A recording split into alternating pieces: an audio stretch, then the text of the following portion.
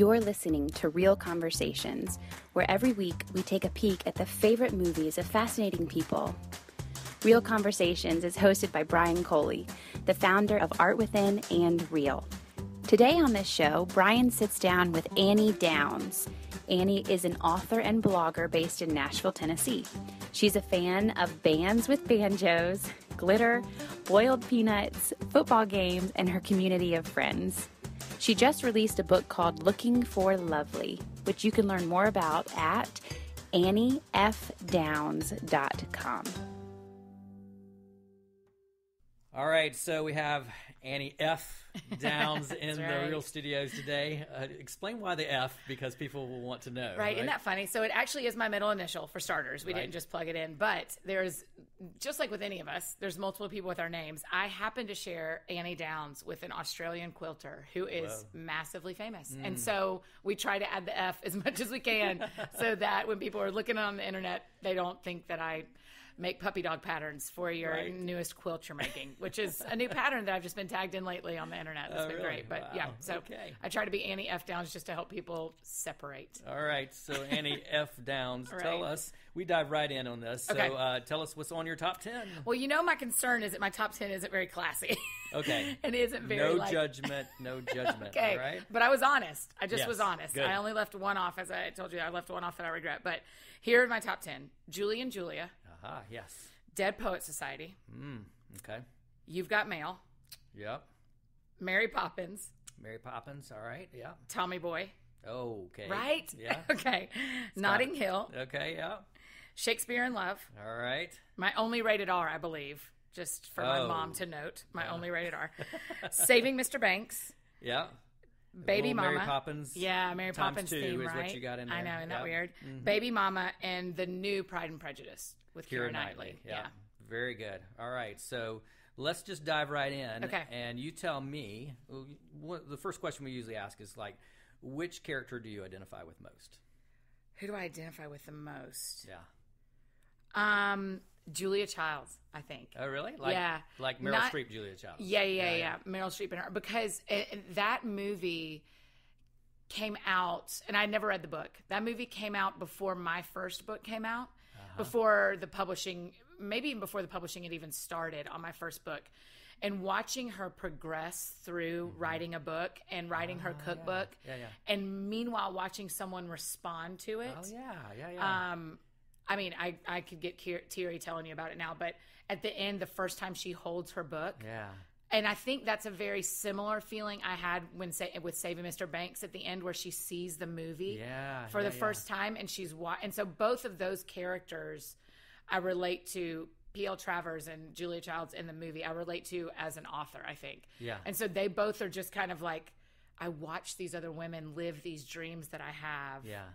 And watch them feel some of the things I've already felt. Yeah. And then feel things I haven't gotten to feel yet. And it just, I mean, at the end of Julie and Julia, Brian, there were probably 10 of us that saw it together, and they had to leave me. I was weeping. You were just I was undone. A puddle in the because the last scene is her like holding the book. She's just unwrapped it. Yeah. The first copy she's ever got, and I was a puddle. It was bad. Oh, I mean, my friends were like, my friend Sunny said like, we're just gonna go out there. You just finish. And I was the last person in the theater, bawling, crying. Yeah. Is it something about the completion of it, or is it more the embracing of it? Yeah, it was the completion of it. Okay. It's seeing it all the way to the end. Yeah.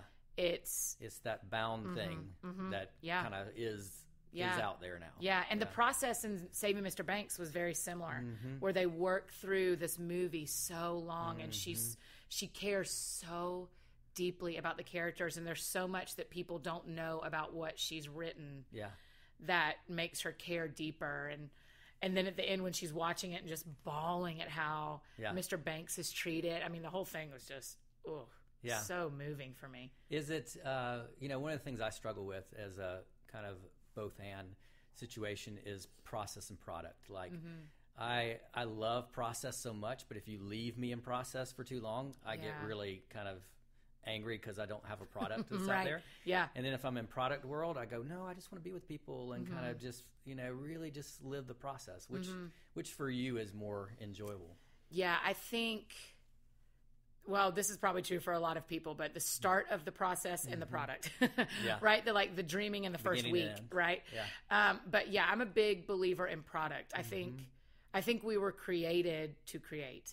And so if you don't finish what you start, you're missing out on some of the creation process that we were built for. Yeah. You know, there's a book called Garden City by John Mark Comer, and his whole question is, why did the Bible start in a garden but ends in a city? Why didn't God take it back to a garden?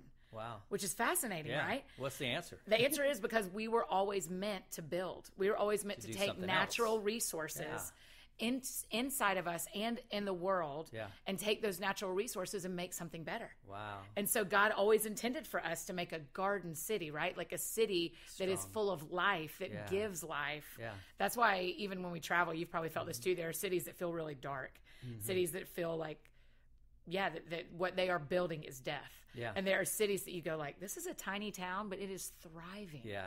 Because it's a garden city. Yeah. Right? And so that's why I love the product too, because I think we were always made for the finished product. We were made to process, but we weren't made to give up before we were done. Yeah, that's good. So I obviously noticed a theme of books in your top 10. Yeah, really? So you got male bookstore owner. Yeah. Right? Oh my gosh, in Notting Hill, that's right. He's a Meg bookstore Ryan owner. is a bookstore owner Right. in. Oh my gosh. Dead Poets Society, he's a literature teacher. Right? Shakespeare. Wow. Okay, so a whole lot of, and then of course Pride and Prejudice is like an icon of literature, right? So tell me That's about really interesting. Yeah, tell me about education, books. You know, a lot of these are teachers, inspirational figures. You've got, Robin Williams' character in Dead Poets Society as a teacher. Did you love him in that? Oh, absolutely. Right? Yeah. He's just so. We all want to be that, right? Right. Yeah. Everyone Inspire wants to be people that like teacher. Yeah. Exactly. Rip the pages out of your book, kind of thing. And then you got Mary Poppins floating in as the inspirational kind of teacher there, right? Yeah. So tell me about. I know that you. So interesting. That was your major, right? Was education. Yeah. I taught early childhood, and that's why I majored in it. University of Georgia, go Dogs. And then I taught 5 years. I did 2 years of 5th grade and 3 years of 4th grade. Yeah. So that really is a theme. That is so funny because I thought so long about what are the themes you're going to pull out, and I didn't come up with that one, which is ridiculous. That's why you're the pro. No, it's good. It's good. So tell me about. I know that part of your journey was kind of going away from education and going into being the inspirational leader, right? Well, the truth is, I only have one skill set. I just entertain people long enough that they learn something. That's all I can do. That's all I did when I taught school. That's all I do in my books. That's all I do when I'm speaking on stage is I just bring enough story and entertainment that they hopefully walk away knowing something they didn't know. Yeah. And so that's probably why Mary Poppins and Dead Poets Society are on there. Because that's both. And Mary Poppins just entertained them to clean a room so that they got the result that they needed. Right. Yeah. Right? And so that really is like when I work with my team that I work with, when I am telling someone about my business, about my company, that is really, I go, listen, this is what I'm good at. Yeah. We need to pay people to do everything else. Yeah. Because the only thing I'm good at, really good at, I can handle other things, but I'm really good at entertaining people long enough that they learn something. That's really cool. And you just totally see that. And even with Julia and Julia, you see the fact that here is a passing down of that same inspirational teaching to the other character, who is in the film, the Amy Adams character. So tell me about like a lot of these people who are bookshop owners, the Meg Ryan character and Hugh Grant character in Notting Hill. They're kind of being taken out of business, or not. Maybe for her it is, and then for him it's more of he feels like he doesn't have any kind of right to be dating this huge star and Julia Roberts, right? Yeah. So there seems to be this idea of, well, it's the bookshop owner and they're kind of the little man on the totem pole, and then yet there's the big star, these big people who come in. Yeah. Like, the Tom Hanks character owns the Right. big store, right? You're right. And she's the big star. Did people right? tie those two together when they came out? I wonder, because they aren't that far different in age. That's interesting. I wonder, because that's really interesting that there's the big star and the Fox Books and the movie star of Julia Roberts, and then there's the travel bookshop and the shop around the corner. And I'd have to look up the dates, but they have to be pretty close to each other for sure. So tell me about that. Is there any kind of, being that your life has been a transition from, did you ever feel like being the teacher was the small bookshop owner, And then now you're kind of the Julia Roberts character. Well, I think I'm the shop around the corner. Still, I just think I'm not. I maybe even like that. Yeah. I maybe even like this idea that I'm the every girl. Yeah. I'm the I didn't come from a line of literature royalty. Yeah. Right, and I don't have this amazing degree. Yeah. And I don't have a Fox Books backing me, right? Like, I have a great family, but they're CPAs, right? So they just make sure I don't go bankrupt. And get in trouble with that. Right, that's right. So I think there some of that, I connect with some of those characters in the sense that it is okay to go after your dream, even if your dream isn't huge. Yeah. Though I do have really big dreams now. I think when I fell in love with these movies, I felt very normal and like my life was going to look very normal forever. Yeah. And my life doesn't look normal at all anymore. But when I fell in love with them, they feel very simple. They feel like simple lives. And that is something that stood out to me about a lot of these movies is it's just people being people. Mm-hmm. I don't have aliens. I don't have wars. I don't have superheroes. I don't have superheroes. Fantasy, I don't have any of that. I don't even have,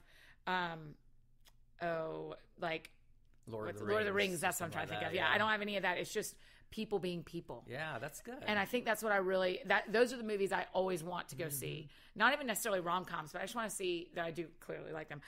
I just want to see people being people. Yeah.